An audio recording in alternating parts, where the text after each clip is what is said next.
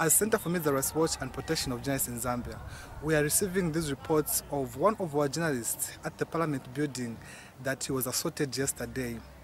The conduct of the two members of Parliament that have since been reported to the police is uncalled for.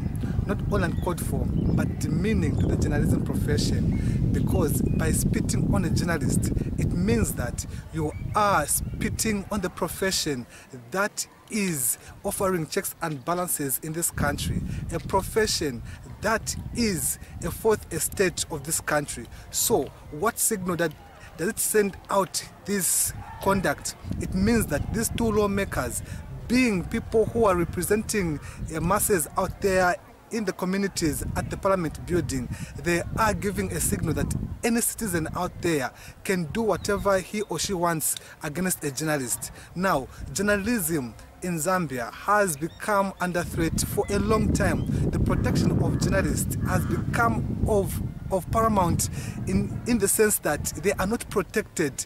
People can abuse journalists physically, emotionally, mentally, at their own will. So